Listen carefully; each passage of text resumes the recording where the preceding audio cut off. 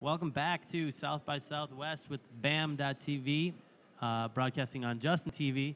Right now we have a very, very special guest. Nneka is with us. She just got here after touring in Africa, and she's here at South by Southwest, and she's been kind enough to come by our booth and talk a little bit about her music and what she's going to be doing in Austin and Austin in general.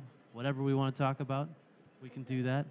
So, Nneka, can you tell us and the people out there first where you're from and the idea that you are singing in you sing partly in your native language and in English.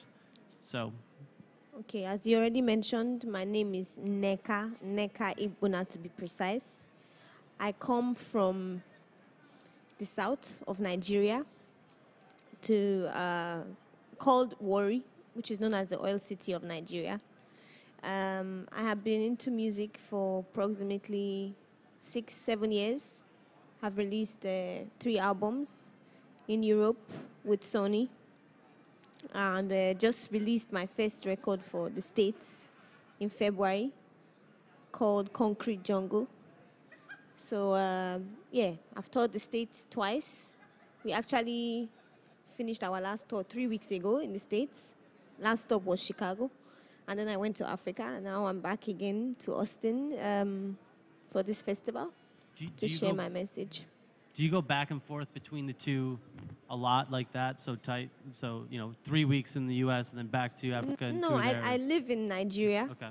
So if there's work to do here, right, I come here, I tour Europe, I tour the States. Right. So it's like I don't really have a proper home. Right. It's just the plane and the bus. Gotcha. And so most of the time.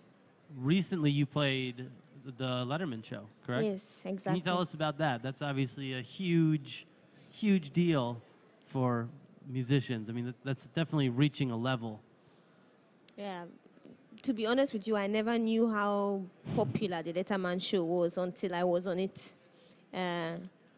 They gave me 3 minutes, 30 seconds to prove my potential, or better to say, to prove what I am. And, first of all, I just took it as some regular TV show in the first place. But then eventually, after I had performed, I understood how much impact the Letterman has had on my popularity now. But even in Africa, people acknowledge my music even more after this Letterman thing. So it has definitely helped me reach out to a wider audience, a different audience, not just one, a mixed audience, which is good because it's a global and universal message that I am representing. And it was that dramatic. It was one night and things were different. Yeah, it was like, yeah. Immediately after I stepped off stage, Facebook was like, it was like, what happened? Then my friends calling me from Nigeria. I'm like, wow, it was heavy. Where are you playing in Austin? Where can people check you out? Good question. A bunch of places. A bunch of places. We'll get that information up to you guys. I know that we're playing at the Parish.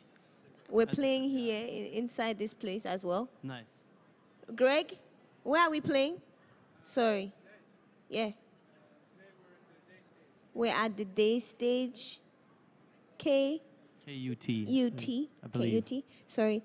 And a couple of other places. Check online. Yeah. And I want to ask you, one thing I wanted to ask about is you are your music, Victim of Truth, your debut, was compared to the Miseducation of Lauryn Hill. And I was just curious as to did that have any impact on you? Did that make you feel any different? Is she a... I mean, people always have to compare, right, for them to understand your message and to categorize your music. Right. I look up to people like Lauryn Hill, and to be compared to somebody like her is actually being disrespectful towards her. I tell you. It's like, you can't do that, But I mean, at the end of the day, it's a good thing. It's a positive thing, you know. So it's fine. Do you think that we, like in the print or in the media, like there's always, like you're saying, you have to compare them to someone so you can, so it's, a prospective fan can say, okay, they're like that, or they're putting you in these boxes. How do you feel about that? This is the world. You cannot avoid it. Yeah. People will always have to stamp you. You're black, you're white, you're Asian, or you know, Right. you cannot say, you can't dodge it. It's okay. My music is versatile. My music is mixed.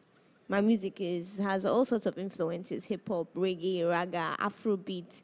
So I have my own style. You know. At the end of the day, you know, it's a positive message, and the message that, you know, people like Lauryn Hill or I don't know who else I'm being compared to. Mm-hmm. As far as they are positive, then it's all right. You know, we all have one aim, which is to give the world love. You know, and yeah, it's a good thing. Excellent. So I want to just thank you very much for stopping by with us. I know Thank that you you have too. a very, very busy schedule.